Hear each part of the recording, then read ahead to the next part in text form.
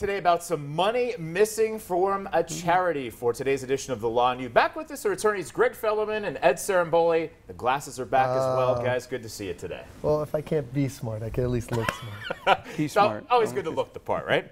All right, let's get to this question from Lucy in West Scranton. She says, I work for a local charity and we have noticed missing money. What is the first thing we should do? Should Lucy immediately call the police? Lucy, we've had a number of these questions on, and I mean, it's really disheartening to hear that this is going on. The charities, the little leagues, I mean, it's really very unfortunate. The first thing you should do is pick up the phone, call the police, call the DA, make sure that this is documented, and make sure that the investigation's done.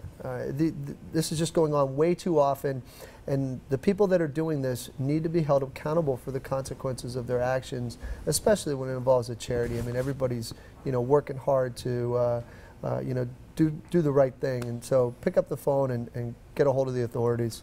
And the other situation is in some that we've seen that some people don't want to call the police. So the other option would be you can do your own audit. You would bring in an outside accounting firm, let them come in, review the books, figure out exactly what's missing, then try to determine who did it.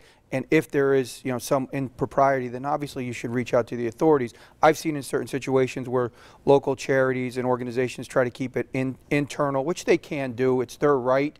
But again, with a charity, this type of stuff, do an audit, reach out to law enforcement. You got to do something though. You can't let that stuff go unaccountable. It's just wrong. It's terrible. Some good advice. What if our viewers need your legal help and they want to ask you a question? How can they reach you guys? They can call us at 570-714-HURT. See us on the web at 714hurt.com. Well, and go to our Facebook page, and if you have a question like this, give us an idea of where you're at, and then what we could do is we can get back in touch with you and give you the contact number for local authorities, so you don't have to go go hunting for it, whether you're in Scranton or Dunmore, or wherever it may be, and we can kind of give you some guidance there. Even Williamsport, Pottsville, and Stroudsburg. You got it. All right, we got the whole area covered. Attorneys Greg Fellerman and Ed Saramboli. Gentlemen, thanks so much. Thanks for having us. All right, don't forget, we'll feature your question right here on The Law and You. Just hit up PAHomepage.com or call us on the hotline.